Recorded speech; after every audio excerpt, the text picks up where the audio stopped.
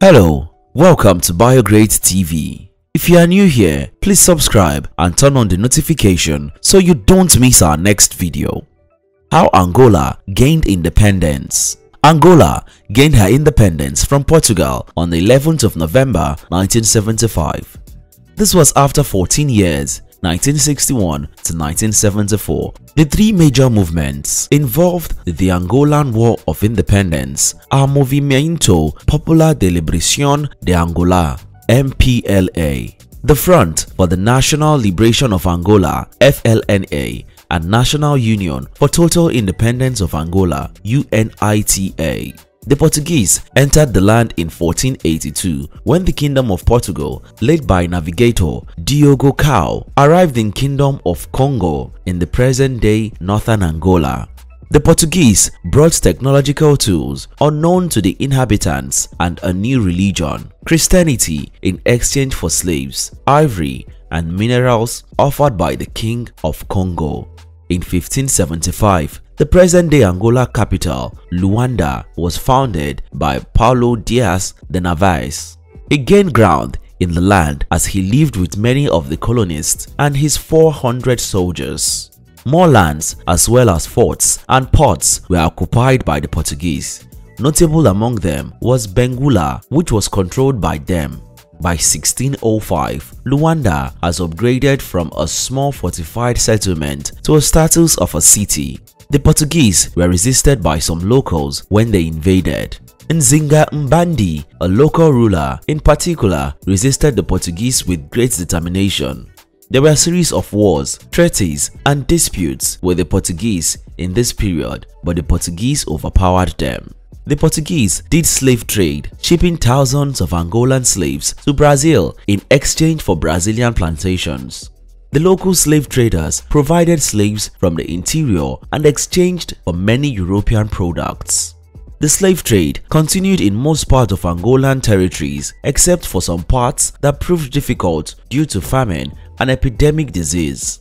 The slave trade was, however, abolished in the mid-19th century. Angola is a large territory, the 7th largest in Africa, but with a very low population density then. The population began to increase as there were more whites, mixed races, and the black inhabitants. The whites, mainly Portuguese, were the superior in the authority. This was backed by the Portuguese government, who ratified the Portuguese Colonial Act in 1933. No matter the level of academic pursuit by the locals, they were still inferior to the colonial masters. However, in 1948, Angolan activists sent a letter to the United Nations seeking to have its own government. Portuguese government therefore encouraged migrants from Europe to settle in its territories. The territory was now declared as province, with other Portuguese-dominated lands such as Mozambique, Cape Verde, Guinea-Bissau, Sao Tome and Principe by the Portuguese Parliament on the 11th of June 1951. The educated and urban Angolans began forming socialist resistance thereafter. They began anti-colonial agitation, launching attacks on the government facilities as well as whites in the territory. The Angolan War of Independence began in 1961 when native Angolans began protest against the colonial philosophy of forced cotton cultivation. The Union of Peoples of Africa (UPA) launched an attack in one of the Angolan territories. Forces took farms, government outposts, and trading centers, killing and mutilating officials. The liberation movements of MPLA, FLNA, and UNITA were formed at different times with support from foreign countries. They all took up their arms for independence with series of attacks. Many people were massacred during the Angolan War of Independence. At least 5,000 persons died in a massacre between 3rd to 4th of January 1961, carried out by Portuguese soldiers. The settlers carried out nightly raids in the slums surrounding the white neighborhoods in retaliation.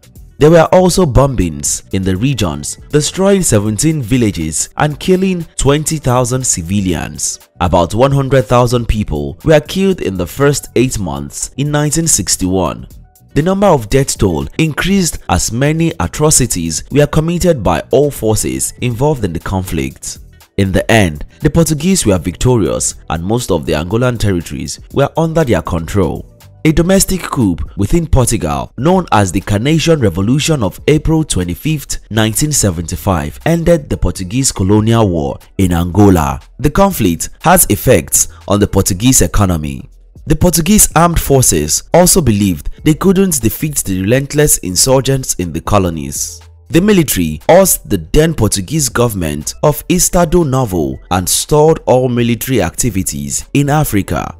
The new government immediately began plans to grant Angola independence. In Angola, the three movements, Movimiento Popular de Liberacion of Angola (MPLA), the Front for the National Liberation of Angola (FLNA), and National Union of Total Independence (UNITA), used the seized moment to negotiate with the new Portuguese government. On the 5th of January 1975, the three liberation movements held one of their meetings in Mombasa, Kenya. They agreed to stop fighting each other and also made new constitution with the Portuguese. The Angolans also met with the Portuguese government officials in Alvor, Portugal on the 10th of January 1975, and on the 5th of January they signed an agreement known as Alvor Agreement. The agreement recognized all three liberation movements as sole legitimate representatives of the people of Angola. The Angola independence was therefore gained on the 11th of November 1975, leading to a transitional government. What have we missed out on this history? Let's know in the comment section. Will it be ridiculous to subscribe to our channel? If no, please like this video, share and subscribe to our channel.